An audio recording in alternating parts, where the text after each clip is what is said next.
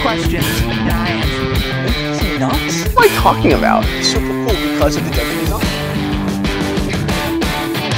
Boom, watch fan! What is up, Watch Geeks? Welcome to episode 52 of Asktnh. I just doubled that with you guys and with Snapchat. Snap that. Follow us on Snapchat if you don't already. Nothing's going on. You guys, I'm recording this last week, so I have nothing to say to you about current events. Nothing. Sorry. Let's get into the questions. Should I buy the Bell & Ross BR123? While you were asking that question, I got this photo. Look at that.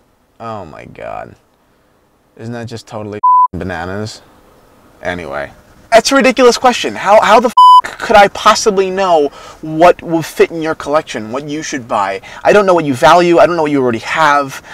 So, you know, I'm not trying to bully you or, you know, cause a whole, you know, argument, but there's no way I could possibly tell you, with a substantive answer, whether or not you should buy a watch. I have no clue. But I can tell you about the watch, my thoughts on it, and then you can make the decision as to whether or not you think you should buy it. So I guess let's do that. We'll start off with the Bell & Ross brand first. I mean, they're full of shit, right? I mean, a lot of their whole marketing thing is full of shit. They're talking about cockpits, and they're talking about they're doing the same thing, trying to forge history, trying to forge a very cool factor, which they do have in a lot of ways. I think a lot of their designs are very cool, but let's not pretend it's anything more than it is. Which it is cool. But let's not pretend it's anything but cool. It's an interesting design watch. Some of the models are way better than others. They head and shoulders better than others. We'll get into the brand holistically on a different episode. But this, the BR123, is an interesting watch. Okay, case first. Case, PVD. PVD is much better now than it was. You're not going to run into the problems with PVD scratching off, showing, the steel beneath, that you would have years ago, right? And if you do run into those problems, you can just get it recoated, I believe. I'm 99% sure you can just get it recoated. Actually, no, you definitely can. I've seen people do it before. So don't worry about that old school kind of problem that used to exist. As far as case size, 41 millimeters, I do think it's a little big. I think it's about a millimeter or 2 millimeters too big, but I don't take problem with it because I don't take issue with it. Not problem. I don't take issue with it because it is still not offensive, and most wrists probably will look pretty good with a 41 millimeter watch. Plus black, a lot of the cases, most of the cases are black, the black PVD, and black does look smaller, pretty much so all the time. So that probably will help you out too with size and fit.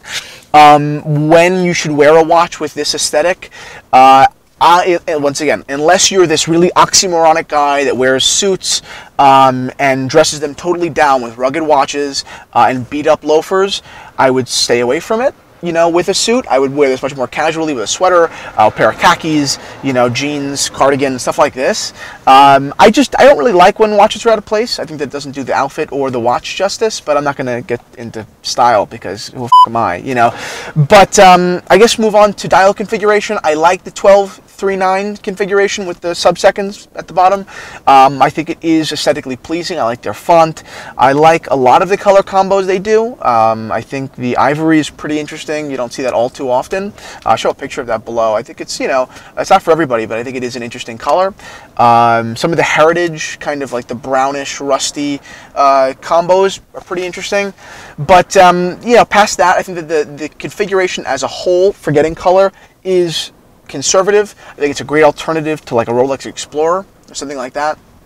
The movement, that's where we really get into value. I think it's an ETA, what is it, 2892 or 2982? 2892. Yeah, I think that's what it is. I'm a little dyslexic. Not a little, I am dyslexic. So I think, I know it's an ETA. It's a standard old ETA movement, which is nothing that's impressive about it. I mean, I'm wearing, a Valjoux movement right here. And it's great, and I love Valjoux and ETA movements. I'm a huge fan of them. I think that it's ridiculous and hypocritical that we can praise vintage Daytonas and then shit on ETA movements now. It's fucking ridiculous. But I also, on the same hand, don't think that you should shell out $3,400 for a watch that's well designed with an ETA movement. I think $2,000 would be much more appropriate. So I do not recommend you buy one of these. If you do decide to buy one firsthand, I recommend you buy it on the aftermarket, saving $1,000 plus, probably more than that, probably closer to $1,500, and moving on. So for you, I mean, does your collection have room for an Explorer-ish watch? You know, do you want to allot $2,000 to a watch that fits that kind of hole? I don't know. You can, you know, shoot me an email and we can talk more intimately about your collection, which any of you guys are you know, more than willing to do. I'll happily answer. But that's the watch. I do think that at a certain price point there is a value there, but holistically it is a very, very subjective watch, and really what you value changes the perception and the review entirely. You know, if you're not an ETA guy, it's not going to work for you. If you're a hot horology guy, stay away. If you're not, then be self-aware and maybe proceed with the watch.